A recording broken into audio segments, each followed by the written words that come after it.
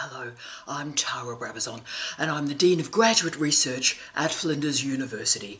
Welcome to Vlog 270. Mediocrity, meaning and management. Okay, so we've got a story to tell to start us into the vlog this week. A student I saw about a month ago now, very upset, and she was frightened and she was confused and she described herself as paralysed. And I asked her why are you feeling like this? And she said, I've made the realisation that I'm just mediocre.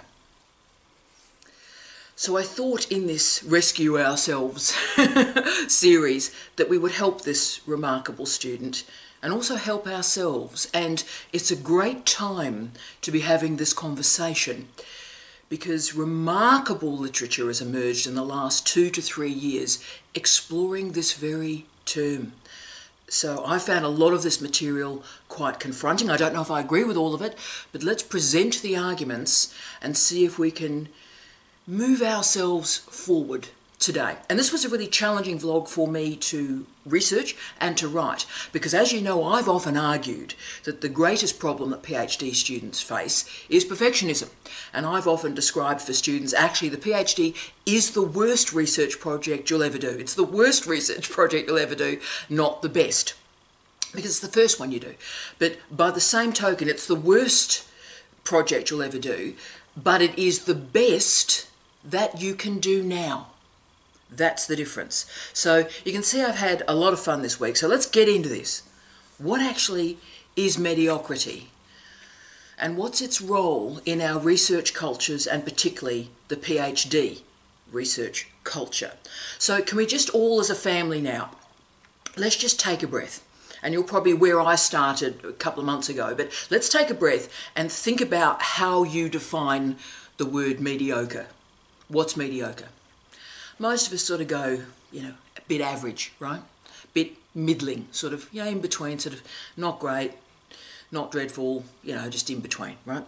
Now, Presh Onyi in 2018 really challenged the definition that a lot of us have come into this vlog with, I think. And hang on to yourself. So Onyi described mediocrity as, quote, any point in time where you cannot attest that a thing or person is either great, poor, or average. End of quote. Firstly, I love the use of the word attest. I'm going to be using that through the rest of the day.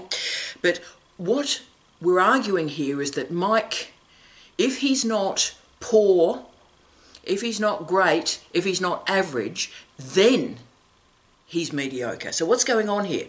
Well, for Onyi, mediocrity is defined as someone that is not consistent. Isn't that interesting, right? So he uses the metaphor of a mountain, right? So if we climb to the top of the mountain, we're up. When we go to the bottom of the mountain, we're down. When we're halfway up on the mountain and having a rest or having a sleep, then we're average.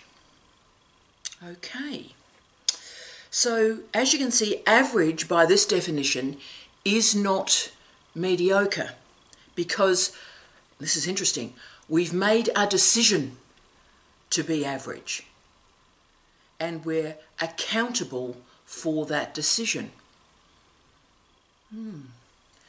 So the argument is that mediocrity emerges through a lack of consistency. So that is when we're sitting on the fence and not quite sure what we're going to do or what we want to do. So this is really important in a doctoral program if we follow through on this definition. The mediocre cannot be great. They cannot be poor. But the mediocre can change, can make a decision to change. But at the moment, they're mediocre because they're inconsistent. That is, they're not consistent with their performance. They're not consistent with their learning. They're not consistent with their research.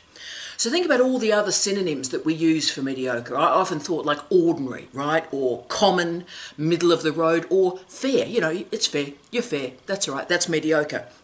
But you'll see that one attribute of all these words is lacking consistency. Okay, and Onyi offers a kicker on the way out of the remarkable article where he states, quote, "No one remembers the mediocre." End of quote. Ooh, yeah. So this means in your degree, in your employment, in your teaching, in your research, if you produce a consistency of a result, people around you can make a decision about you. So they may think you're great, they may think you're dreadful, but at least if you're consistent, they can make a determination. Interesting. The mediocre, therefore, rarely receive a response from people because we can't quite determine what this person is or how their behaviour is understood. Now, wow. Now, you may not be convinced by that analysis. I'm not sure I am either, but wow, it is a good series of ideas to focus on, and we'll return to this in a second about consistency. So let's just remember that.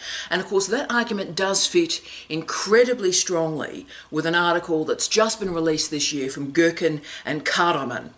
And they did a remarkable piece of research on COVID-19 and placed COVID-19 in the history of disaster capitalism.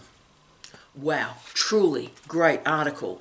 And they explored, quote, the cultures of fear and the impact of the capacity of individuals, organisations, nations to make a decision. So they argue that the culture of fear is blocking our organisations and us as people from actually making a decision. Wow.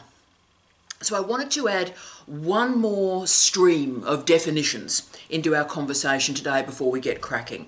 And I particularly want to talk about this book because I think it's the best book I've read probably in 5 years. So this is Ajima Aluo's Mediocrity. And the book was published in 2020. She argues that mediocrity is not invested or demonstrated by individuals. She argues that mediocrity is demonstrated by what she describes as, quote, oppressive systems, end of quote. In other words, let's go hard on this.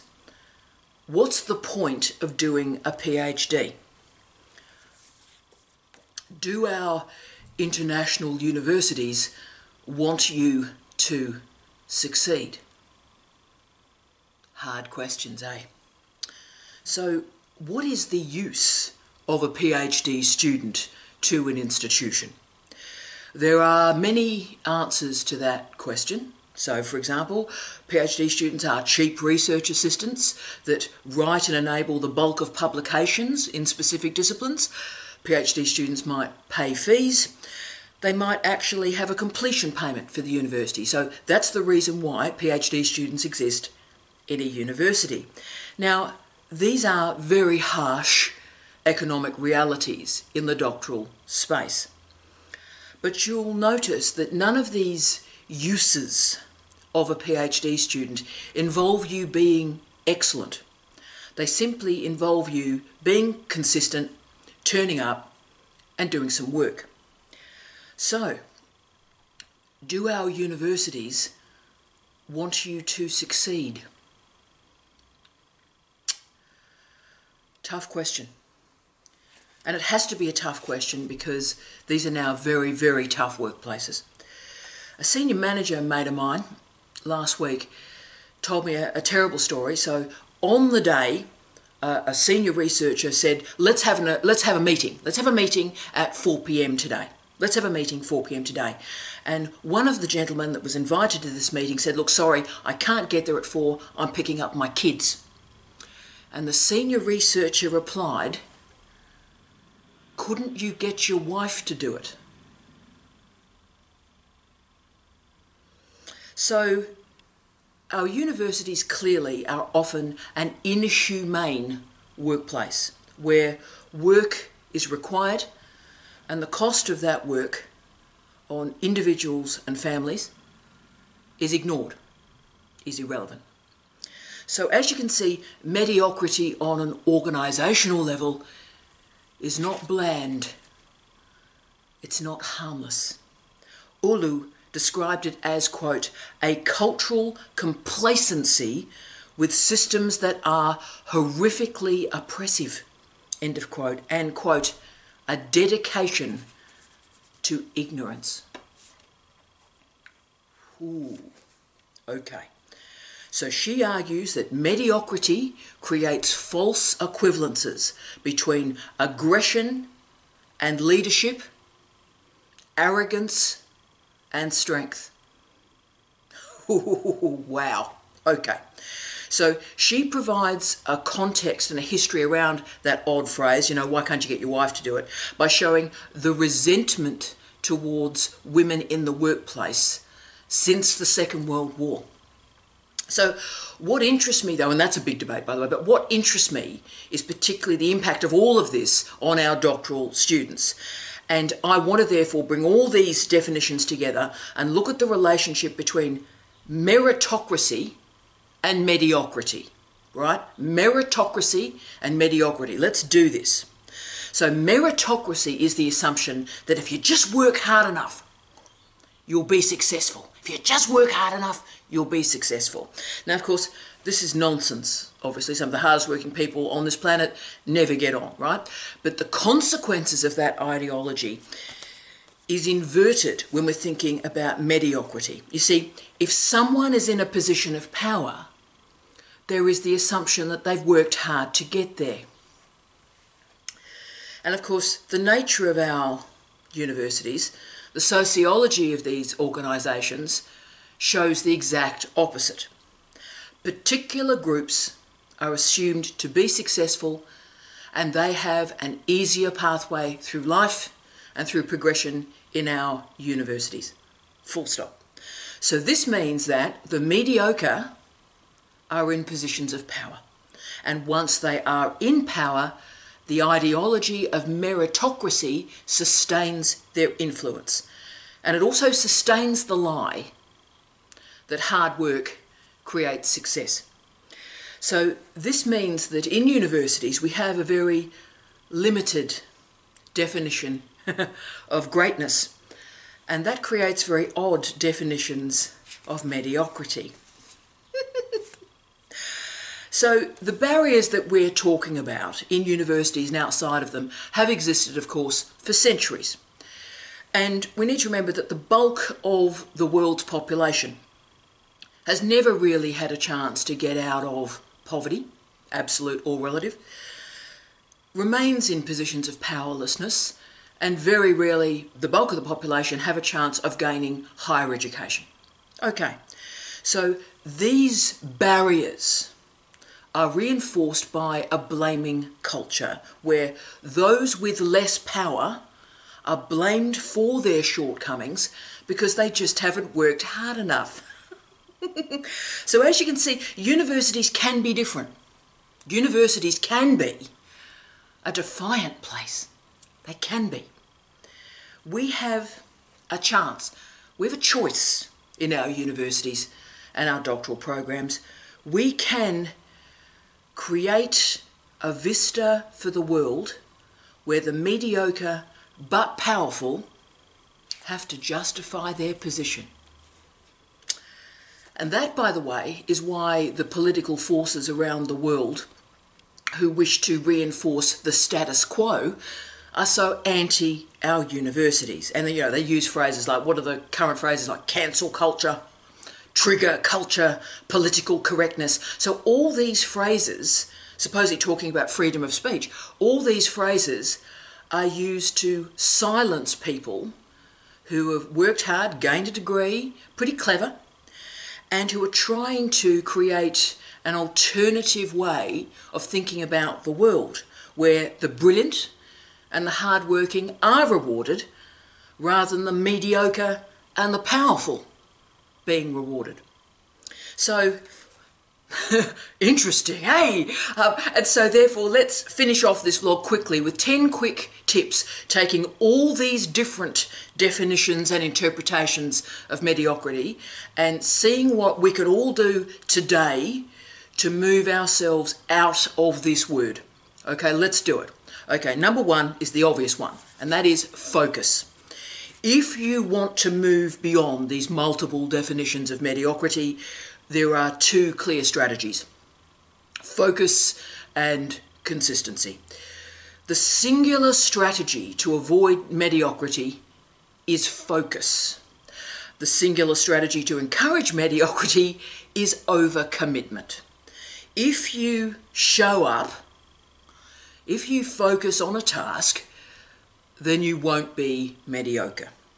If you are unreliable, if you demonstrate the consistency of a Teletubby that's run out of tubby custard, then it's not going to go well. Focus. 2.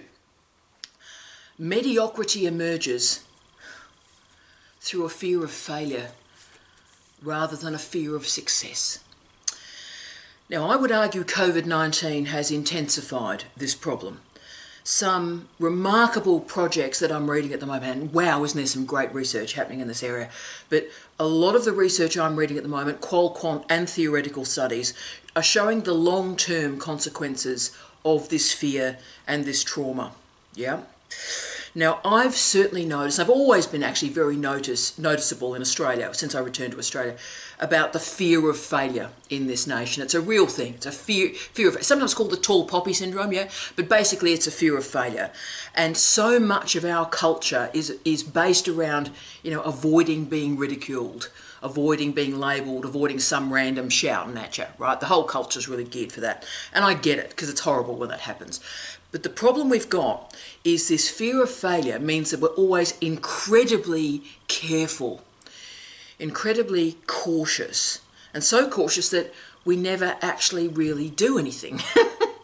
And we're so frightened that our work has to be checked all the time by supervisors or advisors or bosses. And this problem is, of course, made worse by helicopter management or micromanagement. So I really get this. This is a fear of failure. But that leads us straight into the vortex of mediocrity, because we never really strive, we never really try, because we might fail. So understand what the problem is, understand how it exists in yourself and what you can do about it. And as I've always said, the best thing we can do is recognise it in ourselves. So call it, label it, determine it is a fear of failure, and once you have put a language around that, then you're able to manage it. 3, continual learning and professional development. Now, this is my biggest strategy to avoid mediocrity in pretty well the entirety of my life. And basically, to be honest, it's my strategy to manage just about any challenge or weakness I may confront. I have led, and I'm very proud to say this, I have led a reading life. I have led a learning life. And that's great, because it means on a daily basis I'm exposed to a diversity of ideas. And it's great because we improve so many other skills through learning and professional development, whether it is reading or writing or listening or interpretation skills, crucial. We think more precisely about epistemology and ontology and methodology. Precision, brilliant. So professional development, why I do it, is it allows me to get out of myself, right? Outside my normal, outside my expectations, my history, my parameters. Get out of it.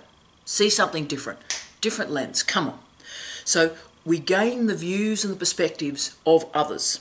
And therefore, the best way to scupper mediocrity is to learn something new every day.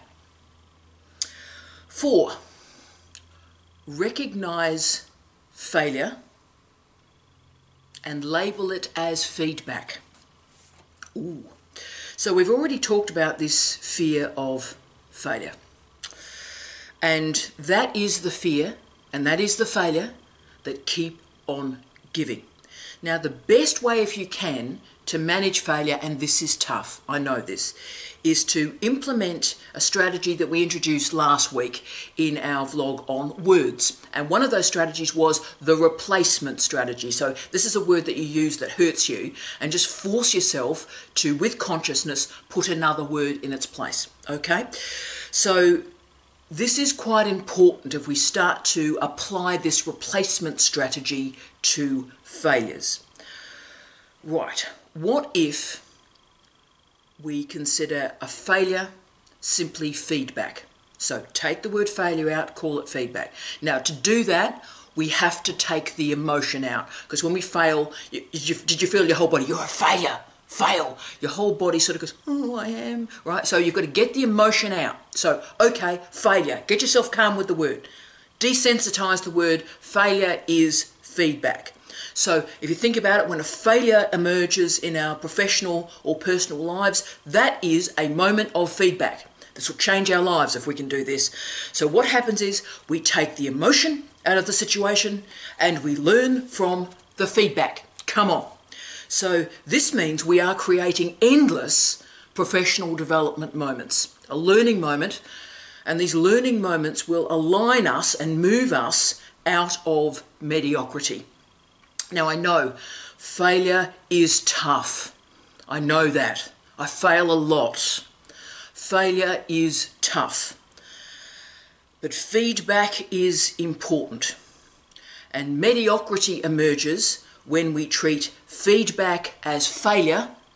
Excellence emerges when we treat failure as feedback. Come on. Come on. 6. Ask the right questions of yourself and others. We can't reach the right answers if we're not asking the right questions.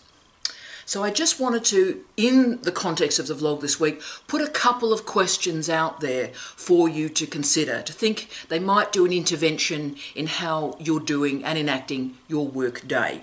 Because good questions can propel you through change and into achievement. So I'll just put 2 questions into this vlog to maybe move you out of mediocrity. Question 1. What will make you proud at the conclusion of this PhD? What will make you proud? Now, this is a long-term question, a big question, an important question. But question 2 is, how can I improve this week on the research that I did last week? How can I improve this week on the research I did last week? That's a short-term agenda. Now, I ask both these questions of myself on a weekly basis. So, what would make me proud at the conclusion of this research project? I just sent my 20th book off to a publisher last week.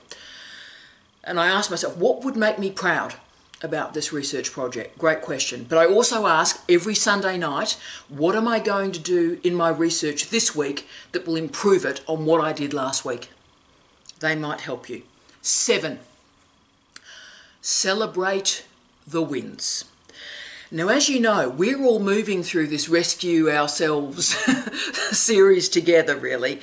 And I'm applying what I'm talking about and what I'm reading in the research to my own life as well. I'm going through a lot of complicated, big life decisions at the moment. You know, that's what we're all doing, and I'm doing it as well. Moving through some complicated life choices and decisions. And so this research and the conversations I'm having, and I should say thank you to the thousands of messages and emails I've received on this. I'm so grateful, and I thank you all very much. But can I say this celebrating success bit of this story today is something I've done incredibly badly in my life. So I've got a lot to learn here, because I really haven't celebrated the wins ever, actually. Something wonderful's happened and I've maybe sort of smiled and gone, that's great, and then I've moved on to the next thing. And I've done that through my entire life, okay? And look, a lot of life is completely pointless, boring and dreadful. I get that. That's absolutely true. And therefore, when something remarkable happens, how about you stop? Speak the words. This is a great moment for me. Share that great moment. Experience that joy if you can. And sit in the celebration for a moment. Because success is certainly the punctuation of our lives, but further, success is a pointer. And it points you out of mediocrity. So, name your achievements, claim your achievements, stop, pause, and celebrate them. And can I say, and this is again something I'm thinking about in my life at the moment, listen to what your successors are telling you about your research, about your colleagues, and about yourself. 8.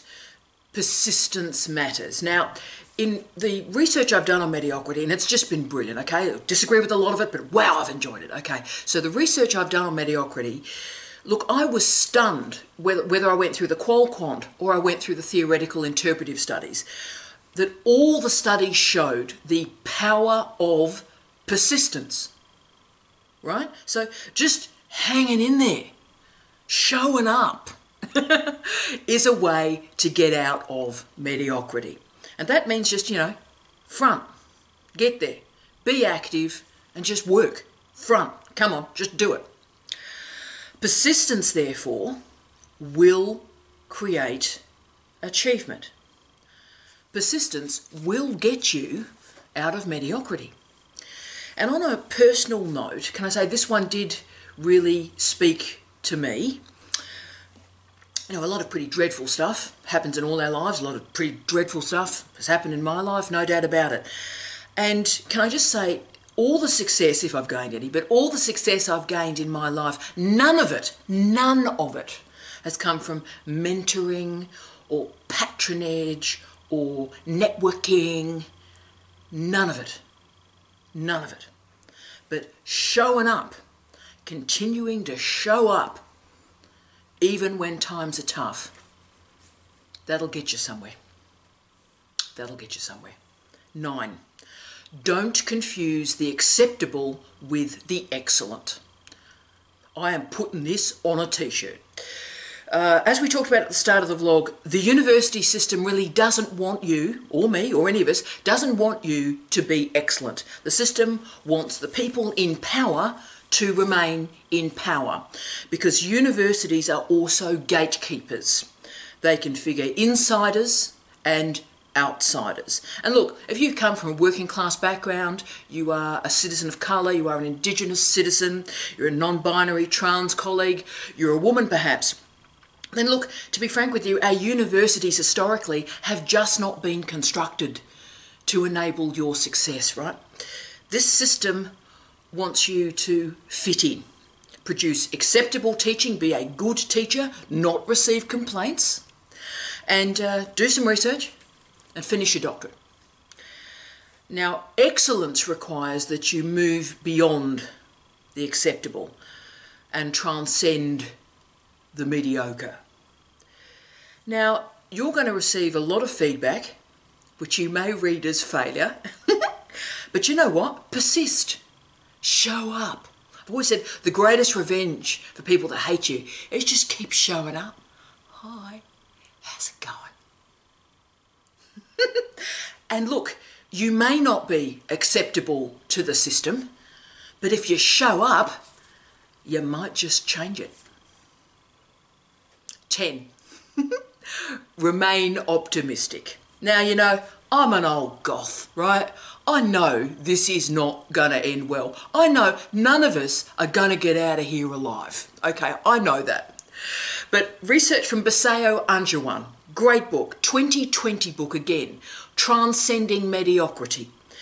And this remarkable writer shows the value, the benefit of optimism. Anjawan particularly reveals the impact and the consequences of being cynical or negative about other people's success. So optimism requires a respect of others and also learning lessons from others. So this is not about competition. This is not about credibility. It's about moving outside of self-absorption, moving outside of narcissism, and valuing and respecting people, whoever they are, and respecting and valuing those people, knowing that we can learn from everybody. We can learn from everybody. So there's so much envy and jealousy and ripping people off in universities. We all know it. And these states emerge, I think, because we don't respect the life and the values and the expertise, the learning of others. COVID, I think, has tested all of us. There's all this stuff at the moment about, we're going post-COVID to a new normal. You know all the stuff about a new normal? Yeah. Now, that may be the case, but I do think we need to recognise and we need to name what that old normal was precisely. And that old normal was a culture of debt, Veblen-inspired conspicuous consumption, fitting in, settling for less. That was the old normal. Now, much of life and much of our universities, they're set up so that you will fit in and you will do as you are told. It's extraordinary, isn't it? But is it? The extraordinary is actually rare. That's why it's extraordinary. But the binary opposition that we're going to finish with is not mediocrity versus the extraordinary. The relationship between the mediocre and the extraordinary is configured by one simple question.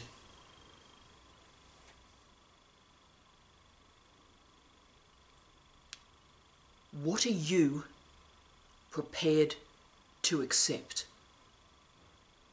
What are you prepared to accept? Look at the ruins. Look at the state of our lives before and during COVID. Have a good look. Have a good think. Have those past normalities served you? Served your life? Served who you want to be? Now, what I've learnt from this week on mediocrity, and as you can see, I'm deeply moved by a lot of this. What I've learnt from this week on mediocrity is that we must not lose sight of our big goals. We must not. We must not allow some hashtag random in our lives to use that dreadful phrase, you just need to be realistic. Be realistic. Can't tell you how often in my life some random goes, sorry, you're just not realistic. You've got to be realistic. The realistic gives us conformity and mediocrity. You are settling for the place that the system has written for you. Big goals, persistence are two attributes that will move you out of mediocrity. So let's therefore finish with you. Hi. Are you willing to commit for the long term? Are you willing to invest your most precious resource? Your time, your life. You can only spend time on the things that matter if you actually know and you've named what matters. Life doesn't give you a report card. You can't fail at life. And actually, failure is not a reflection on the self. Failure is a feedback on your experience so you can do better next time. I wish you love, light, and peace. Tea out.